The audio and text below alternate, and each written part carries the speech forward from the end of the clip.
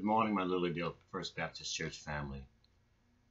I am happy to greet you this morning in the name of our Lord and Savior Jesus Christ and pray that you and your family are safe, are healthy, and well. I'm grateful to God for how He has watched over us while we've been separated physically, but He's kept us united together spiritually. This morning, I wanted to just take a moment and share some thoughts with you about where we're headed from here. Many of you have heard a lot of talk over the news about churches opening up. I want you to know that Lilydale First Baptist Church will not open for public worship until it is physically safe for us to do so. We're not planning to reopen at this time. All of our services will continue to be online for the time being. We are planning, the deacons and myself are working together to plan a phased-in return that is contingent upon both the restrictions placed upon us by the governor and, of course, by the science and the recommendations of the Centers for Disease Control.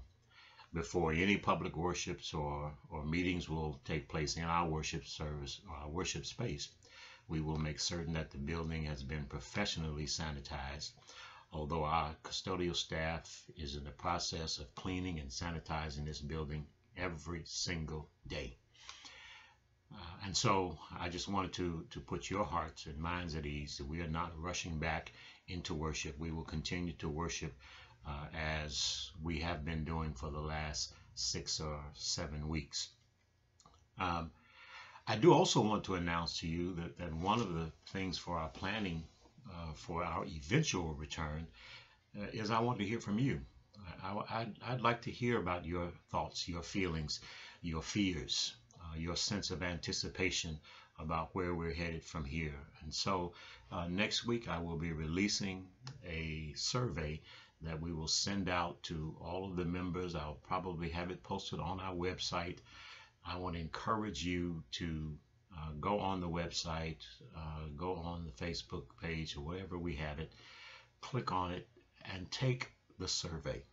Your thoughts, your feelings, your ideas are important to me. They're important to the deacons as we look forward to bringing our church to full restoration in the sanctuary. And so we can't do that without your input.